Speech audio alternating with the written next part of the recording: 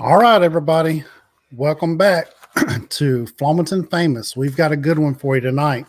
We're going to continue on the same type of theme about what we should do since we're facing a economic collapse, collapse of the food chain, and so on and so forth. You can even apply this to if you have some type of other life-changing event like a hurricane in your area, a tornado if you're in the Midwest.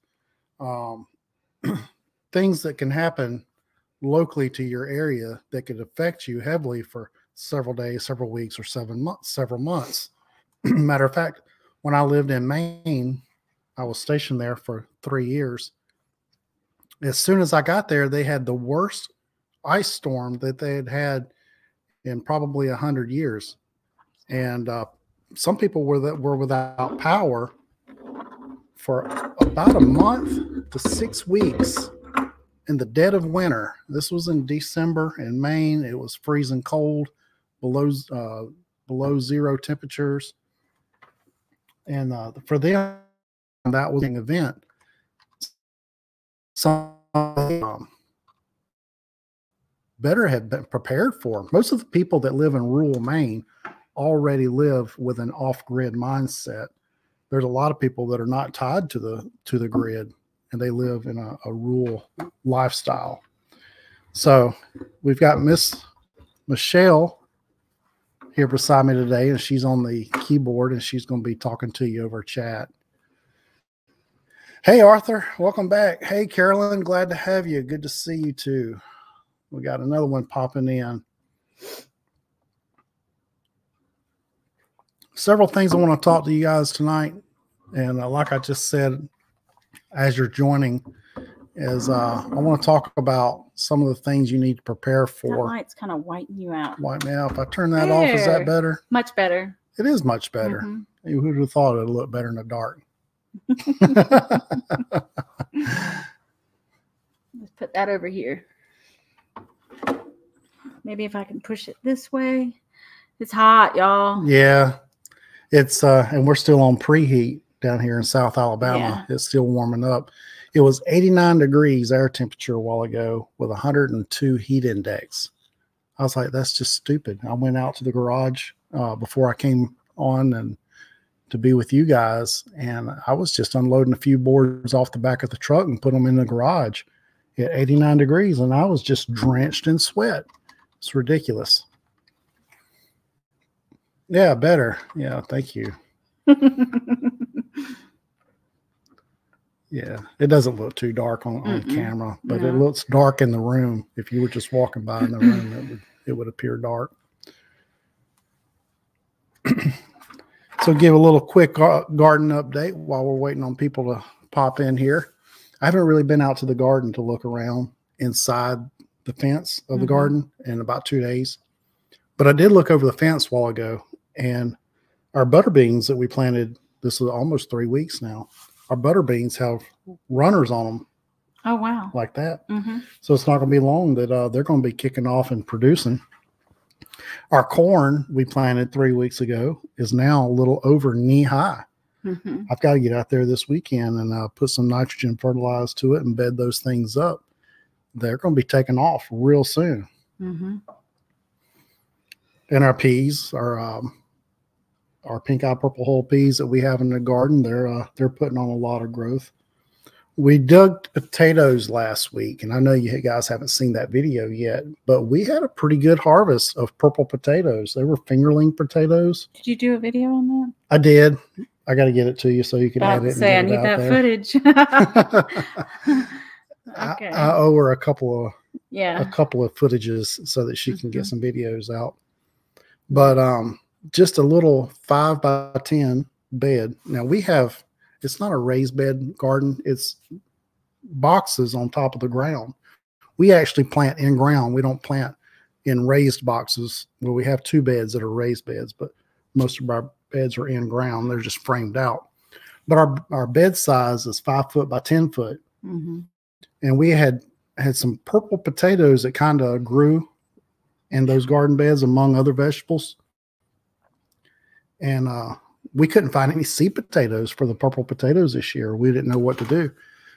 So we went out and dug up the potatoes that we saw growing in between the other vegetables. It's hot. And we had enough to fill the entire bed with seed potatoes. And just out of that accidental harvest, we probably have 30 pounds of potatoes that we harvested this year. That's generally more potatoes than we typically eat of the purple variety. Did you turn the air conditioner down? I did. Okay. Do you want to put the fan on? Blow a little air on you? All right, guys. Let's go ahead and get on into it. We've been on air about 5 minutes now. Give you a little garden update. But the things I want to talk to you about is some of the things you need to consider if we do happen to face a economic collapse or a life-changing event. One of the things I want you guys to think about is paying off your mortgage if you don't already own your home. We have a 15-year on our property.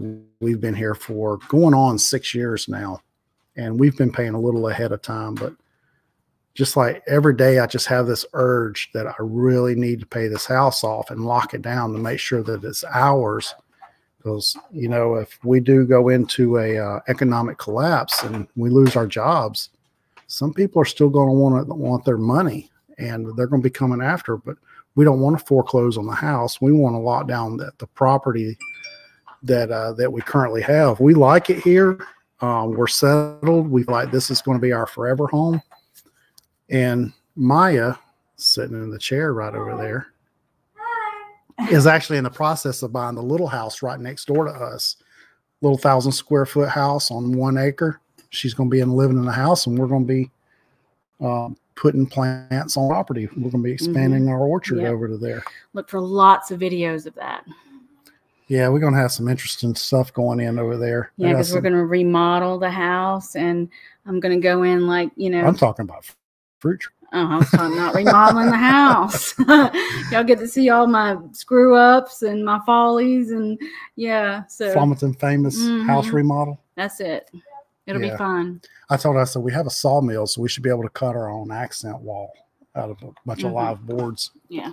We have a popular little Mexican restaurant in town, and they did their entire restaurant in pallet boards, their wall.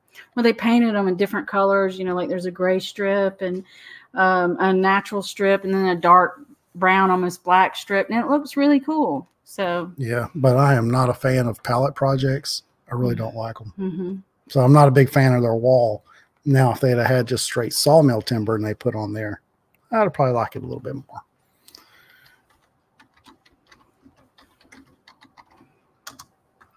Yeah, a little family village. It feels like it here because our neighbors that live on the other side of us are my cousins. I don't know if anybody knows anybody in this area, or if you know, some people that are joining us are from Flemington or a small town, but everyone knows everyone here. Yeah, and it's a well-connected community. Yeah, it's one big family. And I think, to me, I was thinking about this the other day. When you say Flemington famous, it's a nod to living in a small town, because everybody knows everybody, and everybody is famous for a little bit of something. Like across the street, we've got Johnny. Johnny is now filming Bam 9. He was on Moonshiner show, and he is famous for being a moonshiner, and on his way to be a little bit more well known as a moonshiner. But I grew up with Shawnee. John played football with him, and he's 1 year older than me, and he lives just across the field, about 2 miles from here. And that's all we're going to say about that.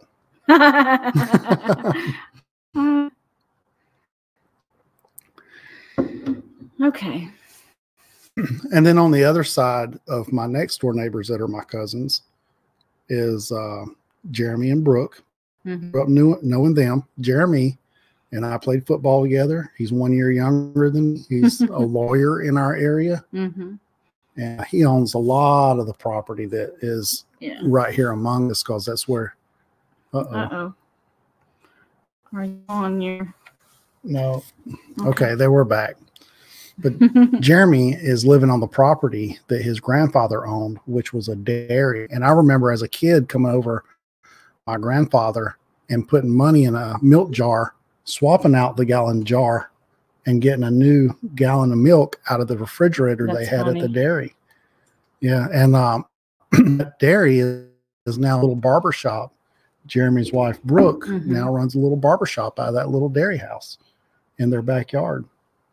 And then next to him is his dad, and he was our county sheriff. Yeah, like I said, small town. Small town, everybody's connected. And if you go all the way to the opposite end of the road, the Johnsons down there, the guy that lives there was first cousins with my father, and then his daughter lives next to him. So we're all connected. We're all community here. We're all tight-knit family.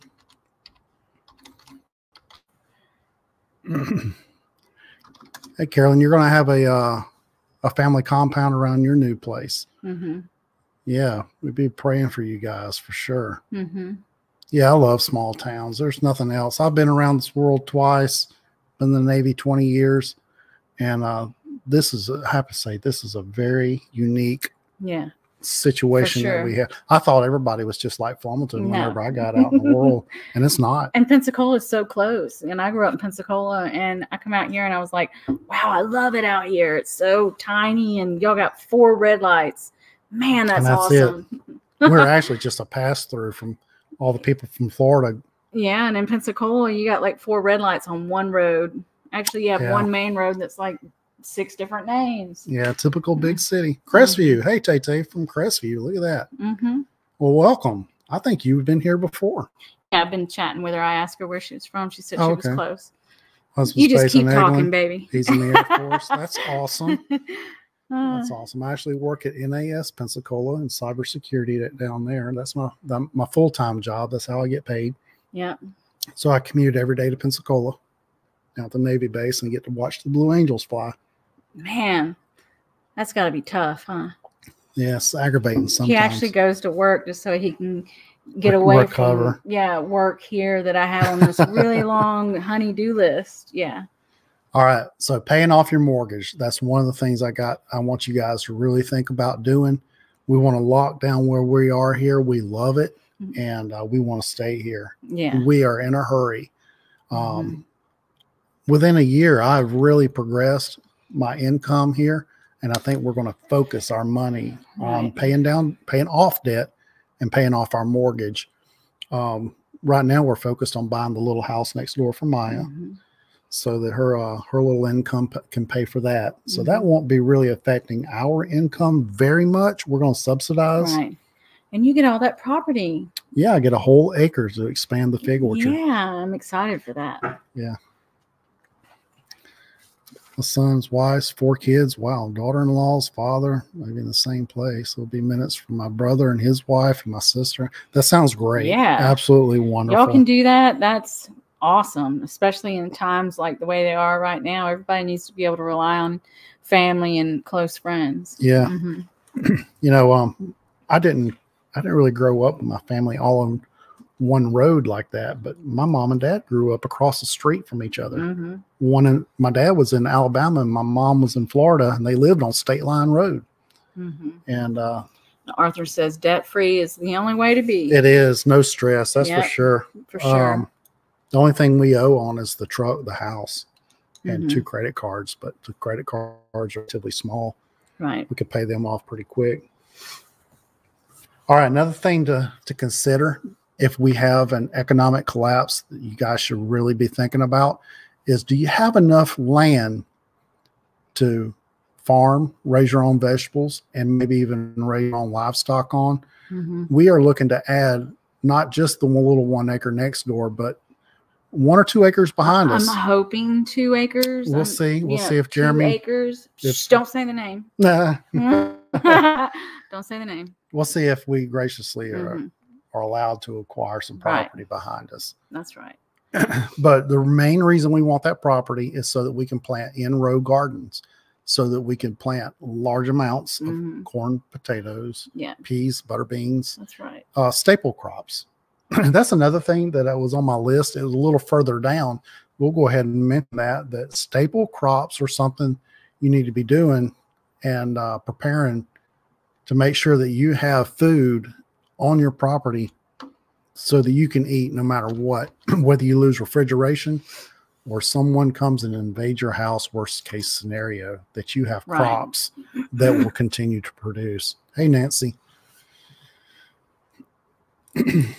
So, me too, Carolyn. Make sure that you've got enough property that you can at least you can grow your food on. That's so important. The important thing would be to grow all your food. It's not possible for most of Americans. Most of Americans live inner city, right? And they have very little land that they can utilize to grow food on. But there are vacant lots in cities, and you could plant a little guerrilla garden in little non-disclosed locations. You can go to those empty lots, stomp out a spot, stick a shovel in the ground, plant some sweet potatoes, let those potato vines grow. Nobody will ever know that those crops are in the ground. Unless someone in the city, someone will come along though. A lot of people, it's not like the country, baby. Yeah, a lot of people can't identify a sweet potato vine growing across the ground. That's true. Not in the city. Right. Especially if it's covered all around in weeds and tall grasses. When I met Randall, we would go places like we were hiking the Appalachian Trail, and he would be pointing at everything he saw out there. You can eat that. You can eat that. You can eat that. You can eat that. I'm like, man, this is awesome. Yeah. I don't even know what poison ivy looks like. I'm in trouble. Yeah, you go hiking, you better know what poison ivy looks like. That is not the toilet paper. I know. I heard a statistic one time that said that on average, only everybody can only identify 7 trees at one time. Hidden Oats is. Hey, Hidden Oats, glad to have you. Chip or Nicole or both, but we're glad to have you here tonight. Hidden Oaks is already ahead of the game. They got all the property they need. I don't know what their mortgage situation is, but one of the things I talked about was have a paid off mortgage if we're facing economic hard times. At least you would own your house. Nobody's going to kick you off your property. And the bill collector is not going to come knocking on your door wanting to repossess your land. Hey, Chip. Glad to have you, brother. That's fine. Recently blessed and given access to several acres. Oh, that's wonderful, Arthur. Yeah. That's great. That's absolutely great. I grow my own fruits and vegetables and eggs and chicken and meat here, but we want at least 15 acres at our new place. We want cows, pigs, lambs. Yeah, you want a full-on homestead. That's for sure. That's good. If you can do that and you can achieve that, right? You're living the dream. Being self-sustainable is very important. It's very securing, very gratifying. Michelle ate a piece of fruit, and she discovered this secret fruit had a pit in it from the market. Yeah. We won't say what the fruit is, but she said, will this grow? And I said, yeah, it will. We looked it up later. It's been roasted, so it probably won't grow. Oh, I hope it will. But she was excited to go outside and poke that seed into the ground and check it in a couple of weeks and see if it starts coming up. And I think that was like a little key moment for you to like the satisfaction of, I'm going to take this seed out of my mouth and we're going to grow a fruit tree with it. Yeah. Yeah. You just dropped off 2 sheep to the processor. That's great. Congratulations. We're actually going, we're buying a quarter of a cow. We're securing some beef for ourselves, and we're going to be going over to Hidden Oaks Homestead to the processor, Oaks Meat Processing. Yeah, not Hidden Oaks Homestead. Hidden Oaks actually is about a mile or 2 from that processor. It's called Oaks Process, Oaks, and I think it's in Pace. Yeah, they have a Pace address. But it's where, the little convenience store where Hidden Oaks lives. Oh, it's right down the road. Yeah, it's right behind their little convenience store. Can't give their location away.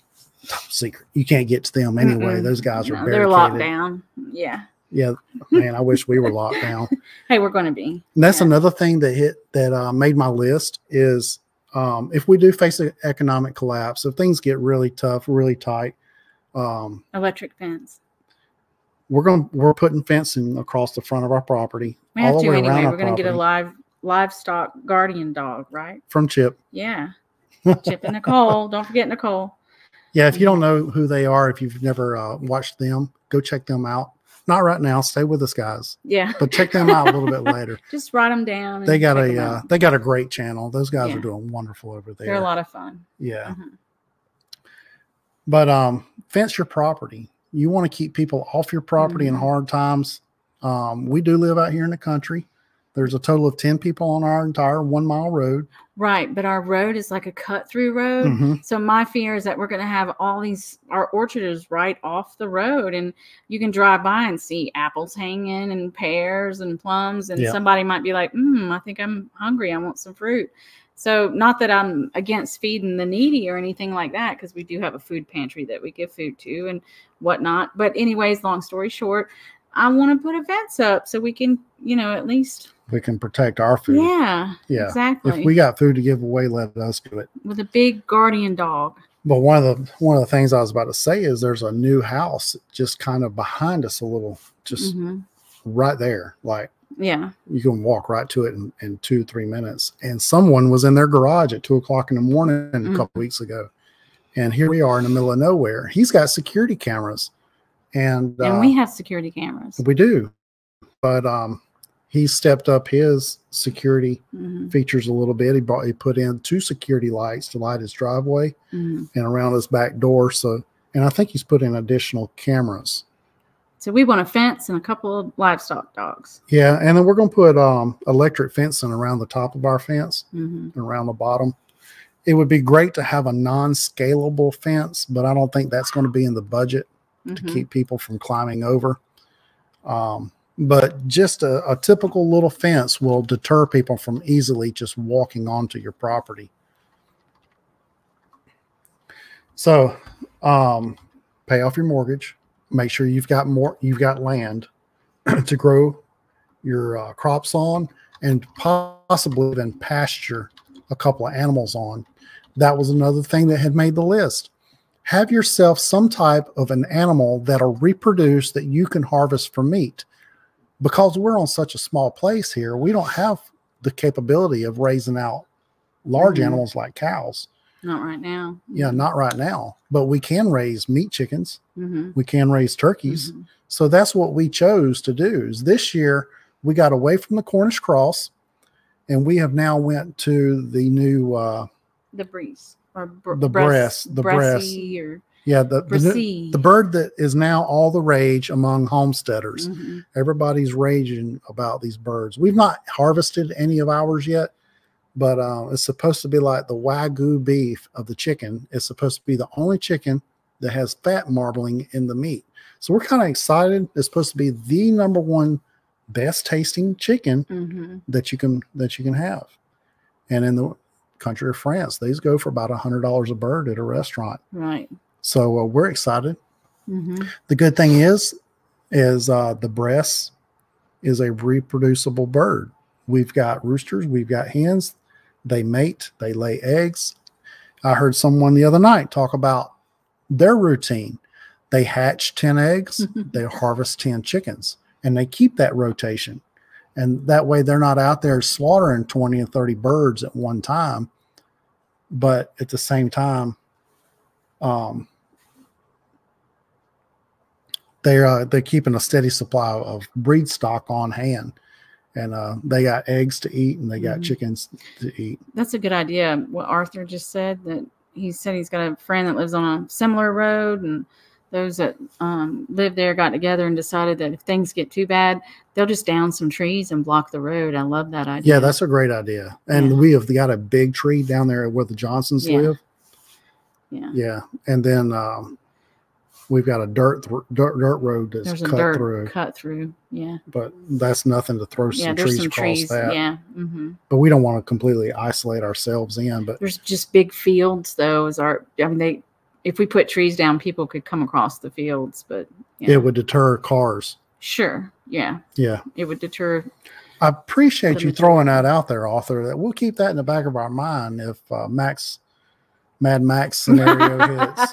That's one of the tools that we can do. Yeah, that'd be great. I want a Mad Max camper anyway. Now, one of the other things that we've decided to raise as a livestock animal that will reproduce is heritage breed turkeys. We've got the midget whites, because they're supposed to be the best tasting of the turkeys. Right. They're smaller. They, the gobblers, they get up to 18 to 20 pounds. They're kind of relatively small for a turkey. Mm-hmm. And then we've got just the regular heritage whites. They get a little larger, but we can grind that meat and then use that for turkey burger, which is what we typically do with a lot of our turkeys is we grind. Tacos. Yeah, we just had some tacos tonight. Spaghetti. Nope, we had enchiladas. Enchiladas. Where were you at? I was on last night. Last night was taco night. Last night was taco night. We love Mexican around here. Yeah, but we grind a lot of our turkey meat to use as a hamburger. So yeah, reproducible animals for a sustaining crop, sustaining meat source. Now, one other thing that is like one of your basic needs, other than shelter, is a water source. We bought this property and had a water well on board. Our house is not tied to the water well, but we use our water well to irrigate our pecan tree orchard and our garden and our fruit tree orchard. We also we dug trenches and ran water pipes out to our chicken pen so that we have water where our chickens are at. So we feed our livestock off our well water and we water our fruits and vegetables. We have yet to even take a sip of that water. No, I didn't want to because we have fields around here and I didn't know what type of herbicides, pesticides might be contaminated that well. So we went to our county EPA and we requested a water test kit. Right. Michelle did that the other day to Bruton, Alabama, right? No, I got it in Atmore. You got it at Atmore at the environmental agency there. And they give you a little health department, a little canister. And inside that canister is you take a water sample, you fill out the label according to the instructions, and you put postage on it, and then you mail that off. And they're going to analyze that for us for free. So we're going to see what our water mineral content, any kind of contaminants that's present. But so we'll know. I also want to do rainwater and kind of. We've done that in the past. And I enjoyed it. So. Yeah, we have a Berkey water filter, and you can't be a homesteader without having a Berkey. It's just like rule number one. Everybody's got to have a water filtration, and everybody likes the Berkey. And we have in the past have filtered our rainwater into the Berkey, and we've bottled that up into 5-gallon water jugs, and we keep that in our little water dispenser in the house. And for a long time, that's how we did it. And then I just got tired of filtering water, and then we just go and to our Walmart to the reverse osmosis water filter, and then we. And the last time I went, they didn't have it for a week. And it was like, what? They don't have the water filter. They didn't have the water available. You flip the switch and there was no water. So my thought was, okay, this is going to happen again. And what if this happens? And I can't rely on that. I can't keep going to Walmart and filling up my containers. And that's right. So I want to also collect the rainwater again. So when we get our well tested, we'll have a source of water here. Now that it's a well, there's got to be a way to get that well water up. Some people will use a pitcher pump, like an old school pitcher pump out in the yard. And I thought about doing that, paying $50 for a manual pump, and then we could hand pump our water out of the well. Yeah. Another thing that made the list to consider would be solar power. If you generated enough solar power and you had a large enough converter, our pump is 220 volts. And then you could run a pump off of that enough to get water out. So some type of a way, an electrical source to pump that water out of the ground would be ideal. But if that goes down, we need to have a tertiary. Or if we could do it by hand and use that extra, solar power to use for freezers and stuff, refrigerators, then that's right. AC, heat, Yep. So outside of water, that leads us on to our next thing is canning supplies. Make sure that you've got enough canning supplies in case you lose your freezers. You've got to be in a hurry to hurry up and start canning all the meat and vegetables that's in your freezer. So do you have enough jars in your stockpile that you can pull that out and put everything into cans and start a big canning event. I know we don't. We have a few hundred mason jars. We probably have 150 to 200 lids. Pump? 12 volts. Oh, okay. Yeah. That's something to think about. Yeah, that is. Appreciate you throwing that out there, Arthur. Arthur's being very helpful tonight. I know. glad to have these comments rolling. Yeah, this is awesome. Okay, let's share some knowledge with them.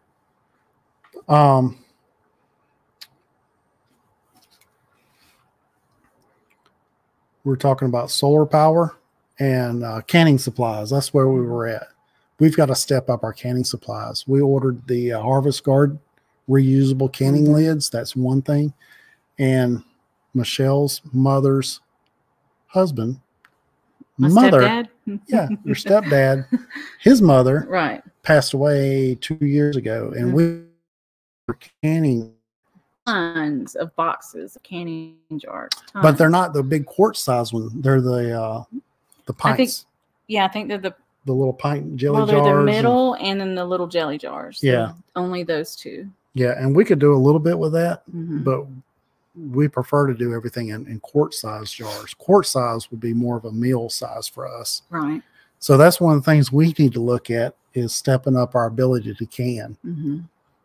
Because we're getting a quarter of a cow next month, we're going to be looking at buying another freezer. So that would be a third freezer space for us. That would be 3 deep freezers. Yeah, because we're getting a quarter of a cow, so we're gonna have to get another deep freezer. Yeah. So between the chickens that we've harvested and the vegetables that we grow and put in the freezers, we're going to have a third freezer to store that meat in. And we have a generator, a pretty powerful generator that whenever our next door neighbors moved, they sold it to us on a really good deal. I've got a brand new carburetor on it.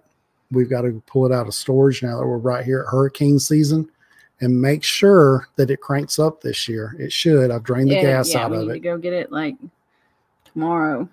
Yeah. Like yesterday. But we had a hurricane hit 2 or 3 years ago and I pulled the thing out and it would not crank. That was frustrating. It had a gummed up carburetor.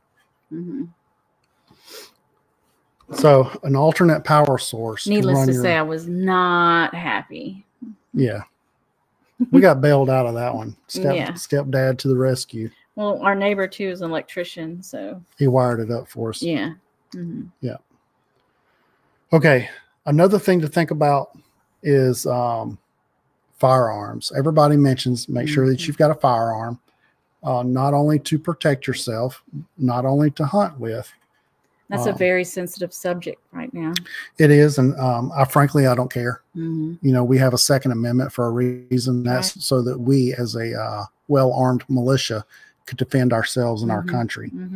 And those people who want to put restrictions on firearms, I think restrictions would be one talking point, but people who want to take away the rights, once you go down the wormhole of taking away a firearm, you just opened yourself up to taking away all the firearms. And then it's nothing for people to march on our shores. But I know I heard the statistic one time say that in the state of Michigan alone, there were 50,000 hunting permits issued. That tells you about how many people are actively hunting. Right. How many arms there are. It's kind of an unnerving whenever you're some big country and you say, let's go invade America. Oh, but every household has a firearm. Yeah. It'd be difficult for them. So now bullets, the cheapest firearm that you could possibly own would be a .22 rifle. And I think even growing up as a kid, I had a .22 rifle. I went everywhere with that thing. I shot. Is that the gun that we saw on TV that I was like, honey, what kind of gun is that? Yeah, that's the little .22. They don't kick. The rounds cost about 8 cents a round. So it's really cheap to buy the ammunition. It used to be a lot cheaper in the past, less than a penny a round. But the price went significantly way up. But .22 rifles, one of the things we're going to be adding. Good. So now if you want to step it up, you can go on up to the 223 and maybe a 12 gauge shotgun. And if you're afraid of the recoil, get a 20 gauge shotgun. They don't kick as much. Shotgun shells are going to cost you about 30 cents a round. 9 millimeters also costs about 30 cents a round. So go ahead and get yourself a few bullets to defend yourself with. Predators, in case you have to do any hunting or anything like that. Firearms have a big use. It's a big resource to have. And another thing that you consider as a backup to that would be a bow and arrow set. Yeah, because you could always reuse your arrows. And that's another thing we're going to be getting, some bow and arrows again. One of those like you want a crossbow? Yeah, like Daryl. Yeah, Daryl on The Walking Dead. That you can just like pull it back and. Yeah, I want one of those. Yeah, biggest mistake would be to invade via the Gulf. Yeah, they'd probably come in through California. Although you'd be surprised at how many conservatives, Northern California, and firearm owners there are in the state of California. Yeah, it's a large Republican base there, large conservators, a lot of pro Second Amendment. California, but it's the cities who dictate the policy. That's right. The cities are the one that makes Californians famous. Everyone needs to know how to use their PPUs. Yeah. Yeah. Now, a spinoff of hunting, acquiring wild game, that won't last long. If everybody goes out in the wood and they start hunting wild game, the wild game's going to become extinct real quick in your immediate area. Yeah. So it's not a reliable source. But if you have an isolated incident, grid goes down, you need some immediate food, you can take your firearm and you can go acquire some wildlife. But I wouldn't look at that and say, we're going to do this for the next 10 years to go out and hunt and hunt deer. It's going to be wiped out really quick. Another thing to consider would be just fishing tackle. Make sure that you have a rod and reel, maybe even a little canoe or a boat or something you can get out in the water and go fishing. I remember as a kid, we'd go in and catch bluegill, and we'd catch a whole ice chest full of them. And even if you don't have a room to store a lot, at least you can go fishing and harvest some meat for yourself. So that was real quick. But another big one that you want to consider now, if you've got property, and if you got a homestead bigger than just a couple of acres, you should have a tractor. A tractor, the proper farm implements, so that you can plant row gardens and tend your crops. It would just be that much easier. Now, if you're on a smaller little area where you're planting a victory garden in your backyard, make sure you've got proper gardening tools that you can tend your crops with, whether it be a hoe or a push cultivator, push plow, or something like that. But make sure that you've got gardening implements and a tractor for larger homesteads. Well, believe it or not, that's it. We made it through our list. That was a list of 10 things, and we'll summarize that up real quick. So, paying off the mortgage, buying land, having enough pasture land. So if you don't have enough land to grow on, maybe acquire a little piece of land so that you can grow your crops on. Secure your water.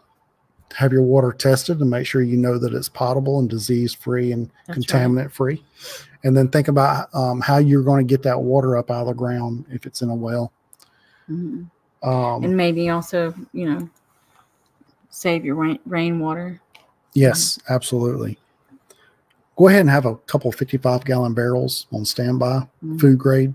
That's what we did. It's great just to have a plan. Start a plan. If you guys don't mind, hit the thumbs up button for me. And that just triggers the algorithm on YouTube so that more people are able to see this. I greatly appreciate it if you give us a thumbs up. And if you're new here, we invite you to subscribe and follow us along. We're going to try to do lives every Thursday night at 7 p.m. and bring new content to you. Cover current affairs. And if you have any questions, don't hesitate. Just jump right in there and ask us. Plant sustainable crops, potatoes, corn, beans, stuff that you can live off of. We're not talking about planting salads here. Salads are nice. Dang it. Everybody can grow little herbs in the corner to season your food with. There's nothing wrong with that. but make sure that you secure the main crops that's going to feed you. Firearms, bow and arrow, plenty of ammunition. Fence your property so that you can make it a little easier to defend. Yeah. And just keep people from easily walking onto your property and taking your food. Hot wire on that fence to keep out any kind of coyotes or trespassers trying to scale your fence. That's right. Garden tractor, garden implements, canning supplies, fishing tackle, and some type of an alternate power supply, such as solar and a backup generator. Backup generators are wonderful if you know that you're only going to be without power for like maybe up to a week. You can manage the gas to go in a generator to keep your refrigerators running, and maybe a little window unit to keep yourself cool if you're in the summertime.